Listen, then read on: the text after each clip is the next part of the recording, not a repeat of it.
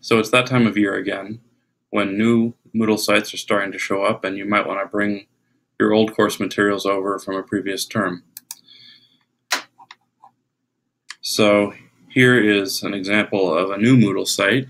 I've set up a temporary one for myself to play with, and I'm going to pretend that I'm teaching interactive design next term, and I want to bring over all the course materials that I created from the last time that I taught this course. So from the new site, I'm going to go down to, import, and I'm going to find the old site to import data from. So I've got a lot of courses available to myself, so it's easiest just to search, design, and there's my old course that I taught last January. So I'm going to select that and say continue. Now I can choose what I bring over. The activities and resources, definitely. The blocks, which correspond to things that run along the side. Filters, calendar events, question bank. You can leave all these checked, and it usually works just fine.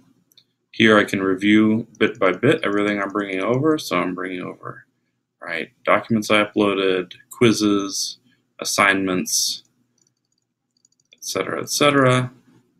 So next, I get one more chance to review it all and say perform import. Usually goes pretty quickly.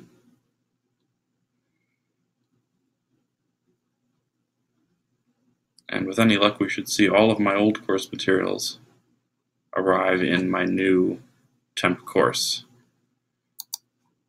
So I say continue, and here we are. I've got my images, got my headings, all the quizzes and assignments, etc. And you can see it didn't do anything with these empty blocks, but I could change that in course settings to get rid of the extra ones.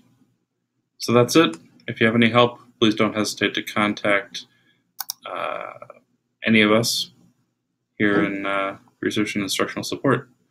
And good luck.